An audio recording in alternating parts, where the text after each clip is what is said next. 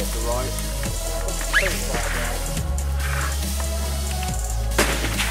Not too well, mate.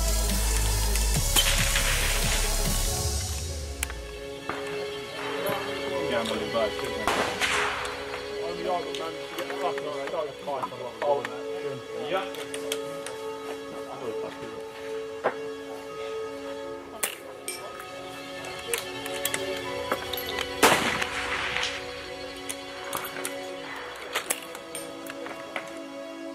Guys, look what I've managed to get my hands on. The FX Wildcat. Hi guys, this is RACKNLOAD. This is the FX Wildcat, and this is your RACKNLOAD review of this little beauty. Now, it's almost perfect in my eyes, in my opinion. So, first of all, before we jump in with this detailed RACKNLOAD review, let's just throw out some specs on this thing. So, well, first of all, this one is in .22. You can get it in 177 or 25 caliber. Okay, it's got a 230 cc air reservoir on it, fully regulated. The length, slightly different lengths with different calibers. The 177 version and the 22 version are both 760 millimeters full length. The .25 caliber one is slightly longer at 890 millimeters, when I can say it. I'll put that in the details in metric and imperial for you, just for you American guys, because I know you don't like us the way we work in metric over here in the UK. Yeah, like I said, 177, 22 and 25 are available. This is the .22 version. You've got 11mm dovetail rail on it, side lever cocking, 8-shot mag capacity, shrouded muzzle, and that's pretty much it in the 22 version. I've not got a weight, by the way, guys. I'll put that in the details, or I'll annotate it in the actual video. Can't seem to get a weight, and I've not got a sort of a scale that will give me an accurate weight to this one, so I will find that out, guys, and I will put it in the details of the video. Like I said, yeah, this is a almost perfect rifle. By the way, in 2.2 you're looking at almost 200 shots. Well, just over 200 shots you're going to get out of this thing on one fill, which is pretty damn cool. So, right, where do we begin with this thing then? Right, accuracy. Let's jump in with accuracy. And yeah, this is where I embarrass myself, and this is where people jump in the comments and say, RACKNLOAD, you can't shoot for sugar. So, I'm not the greatest shot, I admit that, and I always say that in my videos. I'm not some world-class sniper. So anyway, this is at 30 yards, right?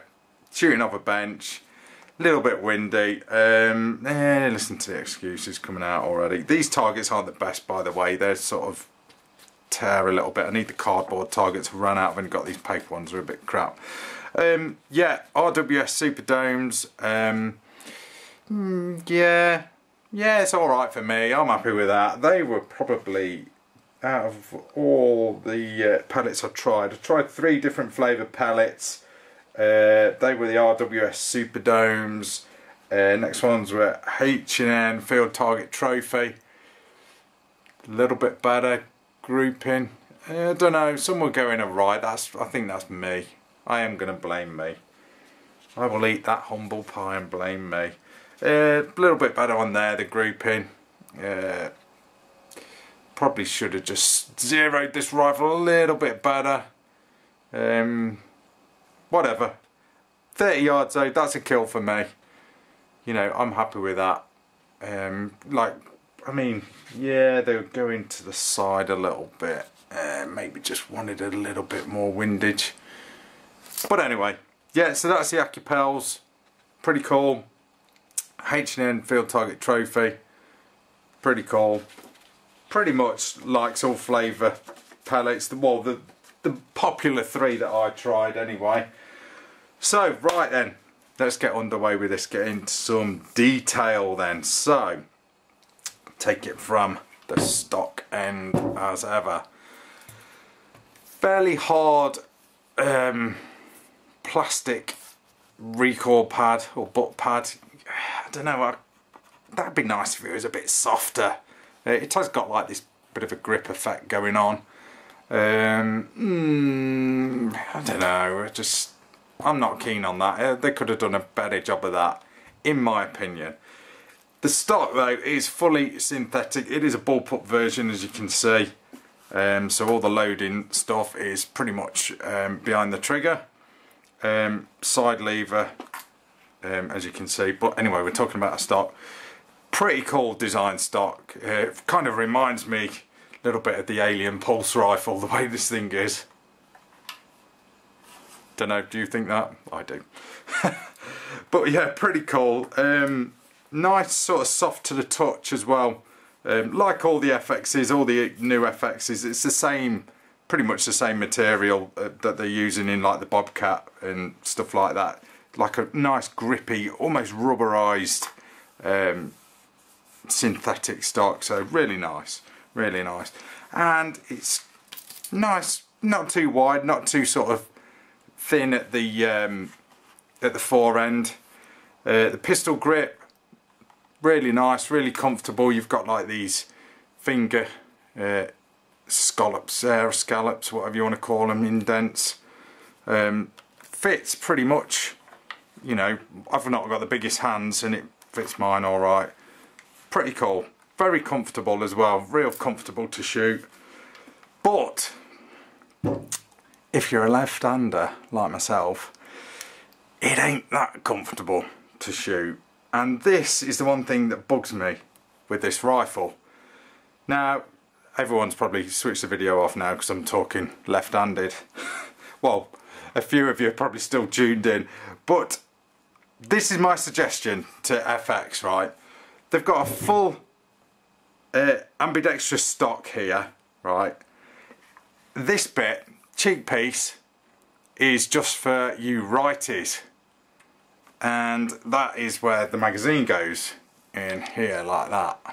Okay, so if you're a lefty, you're basically putting your cheek on the magazine. Not good, not good.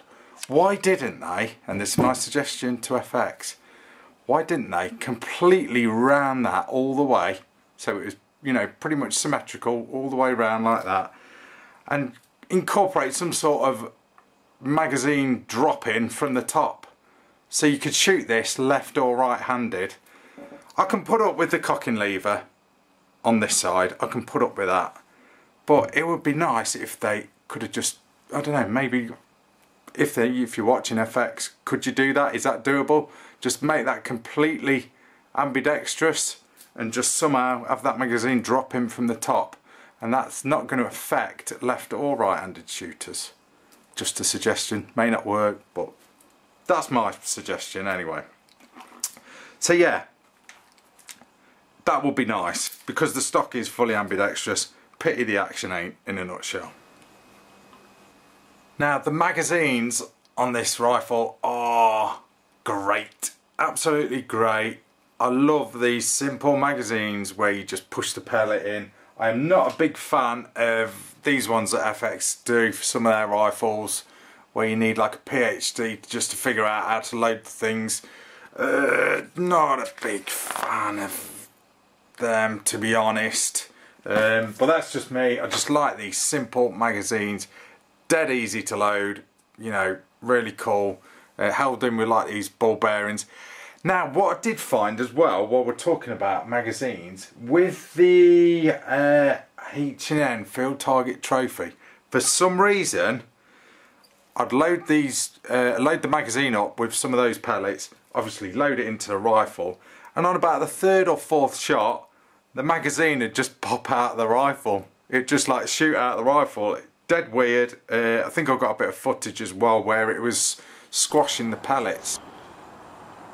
Just been having some issues with H&N Field Target Trophy. Magazine keeps popping out and it's mangling pellets as it engages the magazine. Bit weird. Interesting though. So, although it's shot accurately with those pellets, didn't really like feeding them. So, don't know, just bear that in mind. I didn't really sort of push my luck with that, you know. I didn't want to sort of damage the rifle because this rifle is on loan. But it was weird. The magazine was just popping out, you know, sort of dead weird. But anyway, that was just with H&M Field Target Trophy pellets. Now, I'll just show you how you load this rifle. Pretty, you know, self-explanatory with the side levers. Obviously, cock the lever all the way back. Obviously, fill your magazine up with pellets. Make sure you've got it the right way around. And it just literally pushes in. Pops in. Oh, I was off camera then. Let me just do that again. Pops in like so, and that is it. And you just give the mag a bit of a turn to sort of engage it. You'll know if it's not engaged because the side lever won't shut, and that is it. You're good to go. That thing is cocked. Obviously it's empty, it's in a safe direction. I'll just fire that off, and then when you cock it, turns that mag. Brilliant, absolutely brilliant, nice and simple. But like I was saying, if you're left-handed, your cheek is going to be on that. Bit of a pain. But anyway. But yeah, absolutely superb magazines. Love, love, love simple magazines on air rifles. Cannot stress that enough. Now, while we've got it like this, let's talk about the trigger. Now, the trigger on this gun, like on all FXs, is amazing. Straight out of the box. Fully adjustable as well. It's a match grade trigger. You've got like a steel trigger guard there. Plenty of room to do all your adjustments and stuff, and set the trigger up how you want it. Straight out of the box. Pretty damn good. I'll just get the trigger pull gauge and show you what it's doing. Okay, so let's just cock that. See what this is doing straight out of the box.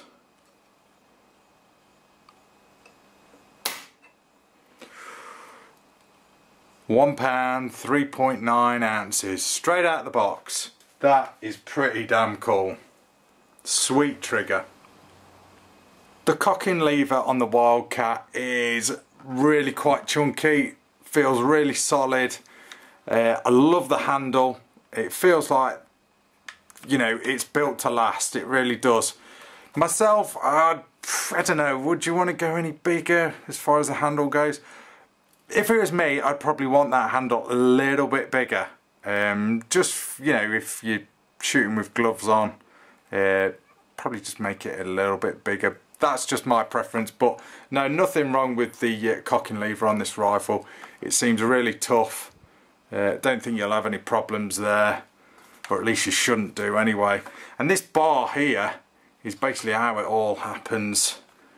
Obviously you've got all your bits and pieces in here. I'm not going to go into too much detail, guys, because, you know, we don't want to get all scientific and geeky on this thing. But that is it, pretty much. That's the bar that sort of cycles the magazine and obviously regulates the air and all the bits and bobs stuff. But it's a nice setup. It looks really cool. It's nice how they've done it. Nice and elegant. Like I said, just be nice if it was full ambidextrous. That's my main gripe. That is my main gripe. On this one, by the way, if we want to talk about power, there's no power settings on this. Like on some of the FXs where you can adjust the power, you have 3 power settings. The Wildcat hasn't got it. So you're just pretty much running at full power with this rifle. Obviously in the UK the legal limit is 12 foot-pounds, but if you get one of these on FAC, firearm certificate, you're going to be pretty much rocking. But I think with this, the 2.2, you know, running at UK legal limit, 200 shots plus per fill, you are pretty much rocking. Now, to mount your optic, you have got this lovely chunky milled bit of aluminium that is basically mounted on top of the barrel. Really cool the way they've done that. I love that. Really does look cool. And you've got an 11mm dovetail there so you can mount whatever optic you want. By the way, on here is a Hawk Endurance 4 to 12, I think it is. Let me just double check. I forgot what it is. Sorry, 1 to 4 times 24 Hawk Endurance sitting on top. That is a cool scope. Really cool. If you watch my videos, guys, you'll know I'm a big fan of Hawk. But this thing, I don't know, really worked well on this rifle in testing. You know, not great for sort of low light conditions, obviously, but for what I was using it for, pretty cool. And you know, it sort of kept the weight down, a nice sort of little scope like this. But yeah, Hawk Endurance 1 to 4 times 24. Check them out, they are cool, really cool. Love the endurances. Moving along the rest of the rifle then to the barrel. Now, obviously the barrel is quite a bit longer than what you think it is, because this is a bullpup, so the barrel is starting here where the magazine is. So this is your full length of barrel all the way along, and it is, this last sort of portion here is shrouded, and you will not need a silencer or a moderator on this rifle, because this shroud has pretty much got a fully incorporated moderator or silencer on it. And the way you can sort of demonstrate that is basically unscrewing this on the end and firing it without this in. Now, I'll dry fire it with, you know, obviously no pellets in. Let's just cock it. Now, I don't know whether you'll pick up the sound difference on this, but this is without this end bit on. Now, when you look down the barrel, by the way, it is a bit of a shroud there, look, if you can see. Try and catch the light. Got a few inches of shroud there before the barrel. So let's fire it without that on. That is really quite loud. And then obviously it'll probably be a little bit louder when it's actually pushing a pellet through there as well. Let's screw that on. Again, this is not really a scientific test, guys, because it's not loaded with pellets. So let's try that without. Sorry, with the thing in the end of the barrel. Totally different, totally different. So you will not need a silencer for this rifle. Trust me, you will not need it. Now, the safety catch is a simple manual safety catch, but there's one thing I don't like about it. Now, when I first did this, I was like, oh, I think I've broke it. I thought I'd snap this this safety catch, but obviously it works like that, on and off. But if you push it too hard, it actually turns as well. Interesting. So I'm not overly keen on that. Don't think it's supposed to do that, but that just feels a little bit, I don't know,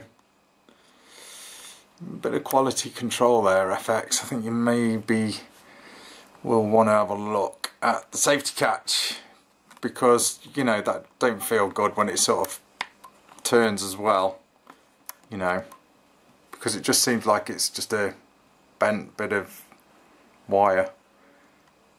Don't know, but at first when I pushed that I thought, oh, I've snapped it, but no, it was just turning. But a bit weird, but I'd want that sorting, to be honest. But anyway, that's the safety catch. Like I said, nice and simple. You know, simple safety catch, manual safety catch. No auto safety catch on this, so you haven't got to worry about this thing coming on every time you cock it or anything stupid like that.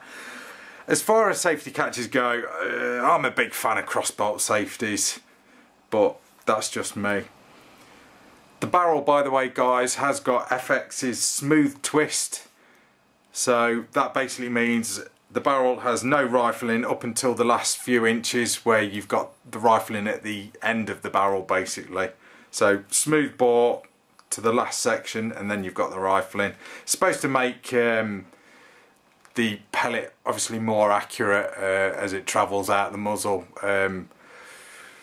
Whether it does or not, I'm sure it does, you know. I'm sure FX have put a lot of money into researching that. But yeah, it's cool. It's got the smooth twist. Very accurate rifle. Way more accurate than what I am, you know. I just sort of ruin it by showing you guys my targets that I've shot. But yeah, a very accurate rifle. Worthy of decent glass. That's all I'll say. So get a decent scope on top of it. Love or hate the Hawks, I love them, you know, value for money. Especially when you're putting down quite a bit of money on a rifle like this. I think these are running at about 700 or 800, the FXs. I'll annotate that in the details. I'll put a link as well where you can get these rifles from. But just an awesome rifle. So I'll show you the manual, and I'll show you FX's brochure as well, because it's pretty much the same.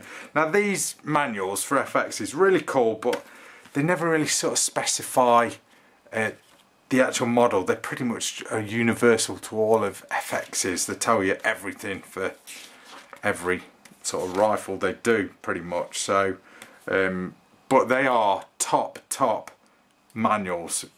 Colour photographs, nice and clear. You know, can't fault them at all. But like I said, it goes into pretty much everything you need to know for basically knowing how to use all of FX's models.